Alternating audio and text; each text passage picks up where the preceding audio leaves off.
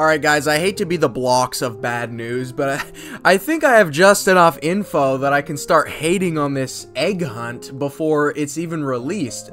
Based on the very vague stuff that Roblox has posted, this guy hasn't figured out another color in Blender, I guess. But, the accessories that they've released for this event, they don't fit R6 characters. That's just a testament to how in touch Roblox is with their community. And then, we have top Roblox experiences will be massively featured, says David Bazuki. Now, if you're a new Roblox player, this might sound like freaking epic and awesome, but older members of the community are using this term, dev hunt, and that's because in the past, egg hunt 2015, let's say as an example, was a dev hunt, and you got to play cool games like fucking Pedophile Ripple's mini games to find an egg. Now, it's not official what games are actually in it. There's a lot of developers that are just releasing like badges as a troll. That might be what Preston's doing, but like his game prints Roblox so much money, I have a feeling it's actually in the egg hunt. But basically, my problem with this whole top Roblox experiences will be featured idea is that when I'm playing the egg hunt, I don't want to join Pet Simulator X. In fact, I never want to join Pet Simulator X. I do not want to collect fucking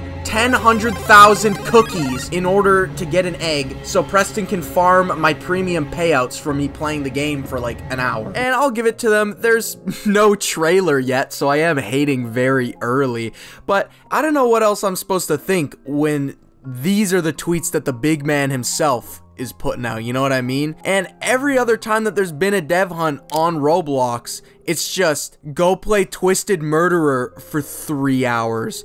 Go play Ripple's mini games, whatever the hell. Yeah.